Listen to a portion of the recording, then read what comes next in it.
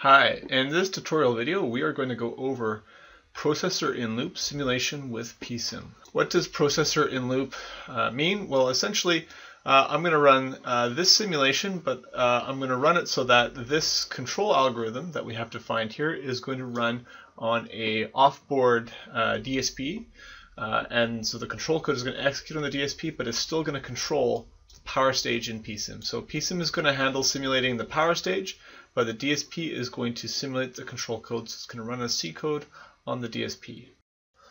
We can see that I have my TI control card DSP plugged into one of their development kits, connected via USB to my laptop, which is what my test setup is. So the code will run on this DSP, and it will control a power stage simulated by PSIM on my laptop. And that's what's set up over here. So this control code is now being linked over here, and then the power stage is up here. So let's just run this simulation and see what happens. As I start the simulation, what happens is a script will pop up, and it's going to connect to the CPU, and then we can see that the program is loading. We can see some breakpoints and variables are being set, and then as it's running, we can run the runtime graph window here, and we can see what's going on. We'll just wait for it to finish, and then we'll look and compare the results of the results here. So, okay, let's look at these waveforms. There's the three load currents, and let's merge these results with the regular simulation, and let's look at just the A's at the same time, and we can look at the B's at the same time, and we can look at the C's at the same time. So they overlap nicely. So let's look at how the simulation was set up and also dive into a little bit more detail of how all of this works. The first place to start is with the code using SimCoder. So let's just generate the code and have a look at what's going on here. So here we can look at the code that has been generated from this simulation. Importantly, we can identify certain things that are going on. We've got our PWM gating signals being generated here, and we've got our ADC sampling over here. So if we look at the code here, and it's all inside of an interrupt routine that will be generated called task. So task is running this main control loop. So we can see that there's a get ADC call at the very beginning, which is defining these three signals right here, and then we can see zero order hold 1 and zero order hold 2 right here. So this is zero order hold 1, zero order hold 2 are being assigned here, and then these are being passed to this Clark transformation right here. So we can see ACAB1, ACAB1, and we can see that it's then from there, we're going to go to this alpha beta to DQ transformation, which is called ABDQ1. So if we keep cruising along a little bit, we'll run into ABDQ1 right here, and it's taking pins from ACAB1. So we can see that this is just basic control code.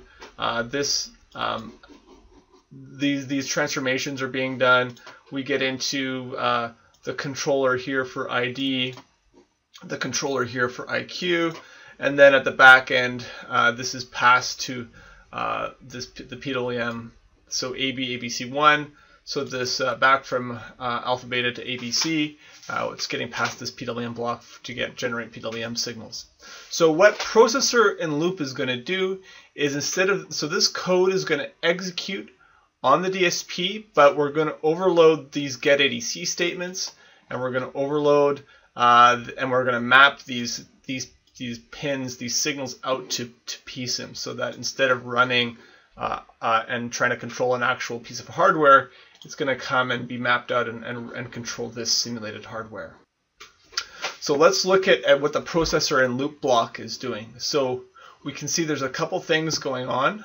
The first thing is we've got our ADC inputs are coming into the block here. So we've got FPSIM ADC1, FPSIM ADC1 underscore 1, and FPSIM underscore 2. So the main ones that we're concerned with here are here. So these are these ADCs. So instead of this this statement, instead of it getting something from the analog to digital converter, again, there's nothing on the analog pins. We need to map PSIM to this particular variable. And then on the output side, because we're not getting any gating signals from the DSP, we need to generate our own gating signals here. We need to map these pins to an output so that we can do our own conversion. So we see ABC1, underscore 1, and underscore 2 are what these signals are down here, underscore 1 and underscore 2. So those have been mapped to here. So all we need to do is to link the variables from the code to variables in PSIM, and then we should be able to run it. So what I'm going to do now is we'll open this up in Code Composer Studio and we'll start making the edits. Okay, so I've got our project imported into Code Composer Studio here, and now I'm going to edit this code so that it will run processor and loop. So there's a couple things we need to do here. First off, we can see that it's the date stamp is the same here, October 28th at 3 o'clock, October 28th at 3 o'clock. So what I'm going to do is, again, we need to overload or remap these variables here because there's going to be no information on the analog to digital pins. So we need to comment these out so that we're not doing an ADC get. And then the next thing we need to do is we need to reassign these variables. So they're being declared right now in here. So we see ADC1, so they're being declared as default types inside of this interrupt routine. We need to make them global variables.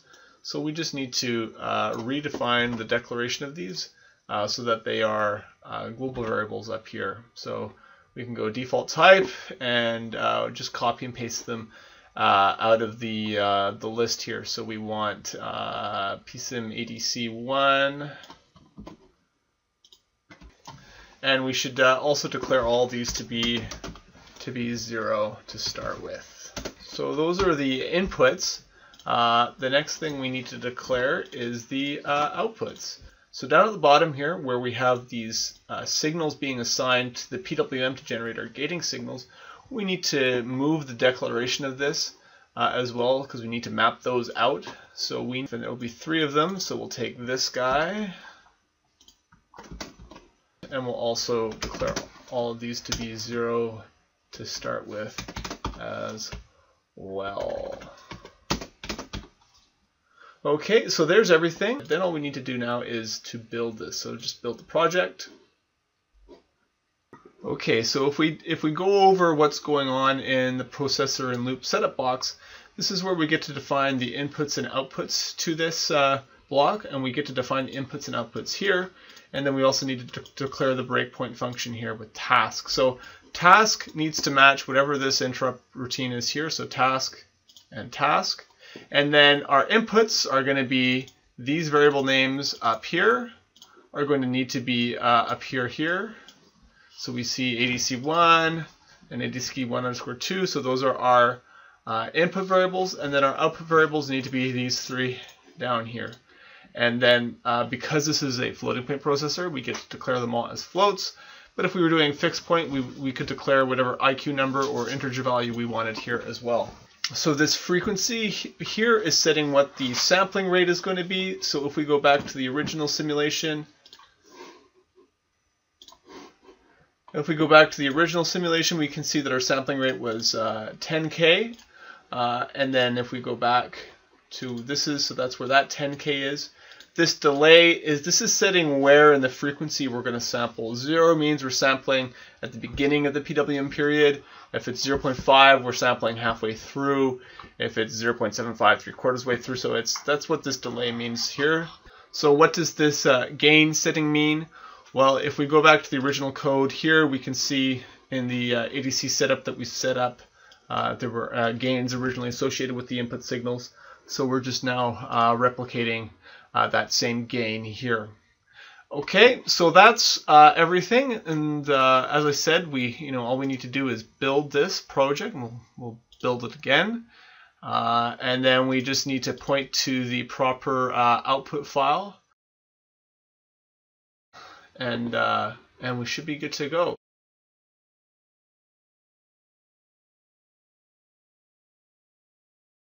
Just to run the simulation, we can see that the script has popped up. What is happening in the background is PSIM has invoked CCS, and basically PSIM is running, and then CCS is waiting for PSIM, so the information is being passed back and forth between the two processors, and we get our results again right here.